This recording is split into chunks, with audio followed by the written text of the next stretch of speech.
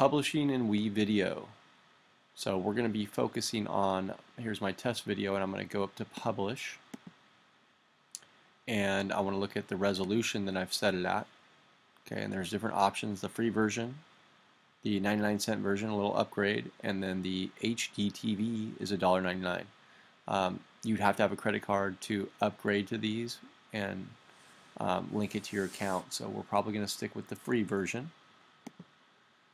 We can go to now publish to, and we're going to choose WeVideo. That's going to put it online, and then we can link it to our Google Drive account also.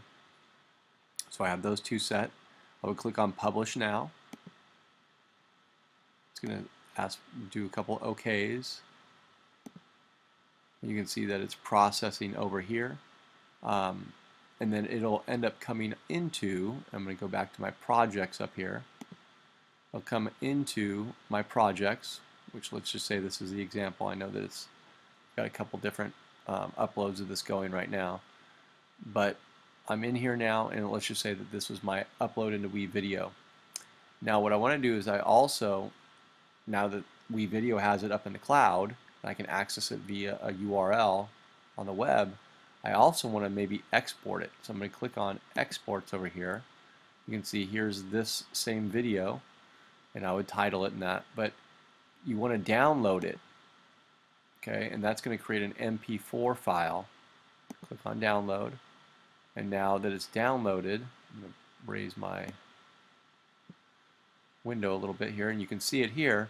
What that means is we can take this MP4 and we can move it into our Google Drive. So what now I would do is I would drag this and put it into my WeVideo folder. Sure why that's coming up, and I would start the upload. And what that would do is it would put it into my Google Drive, and that's publishing and exporting with WeVideo into Google Drive.